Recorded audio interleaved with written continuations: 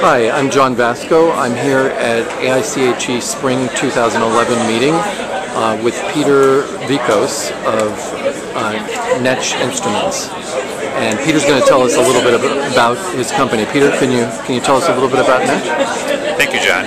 Netzsch Instruments is an instrumentation company manufacturing thermal analysis and thermal physical properties testing instrumentation.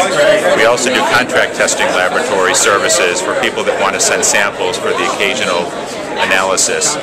The area of thermal analysis involves differential scanning calorimetry, known as DSC, thermal gravimetric analysis, which is also known as TGA analysis, as well as a combination of the two, which is called simultaneous thermal analysis. In the areas of thermal physical properties, we get into what's called coefficients of thermal expansion and thermal diffusivity and conductivity. Those are areas that also people are very interested in.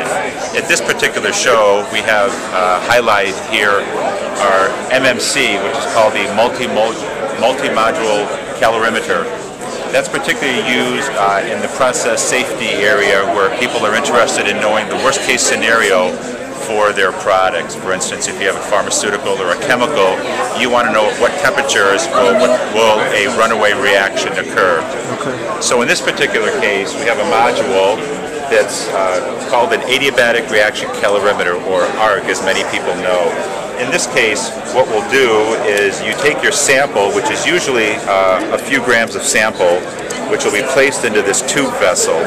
This tube vessel is then placed inside the instrument, and once it's placed inside the instrument, for safety reasons, the instrument is completely closed.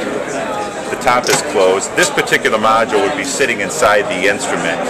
So in this case, it's on the outside of the instrument, which you can have it for safety reasons by tethering it with a cable. You set your analysis to run at a particular temperature range, and you're looking for what's called a worst case scenario or runaway reaction. So, and again, this is called adiabatic reaction calorimetry.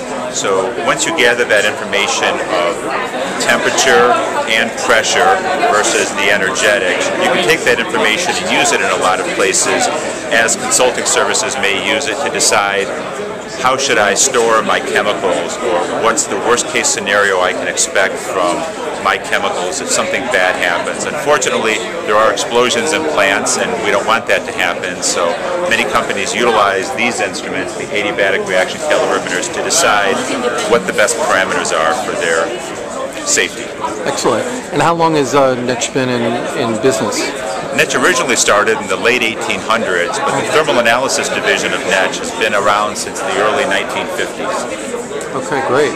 And if somebody wanted to find out a little bit more about your company, how would they do that online? They can go to the World Wide Web at netzsch.com, or they can go directly to our thermal analysis site, which is netzsch-thermal-analysis.com. Great. Well, thanks so much, Peter. I appreciate it. Thank you, John. Thanks.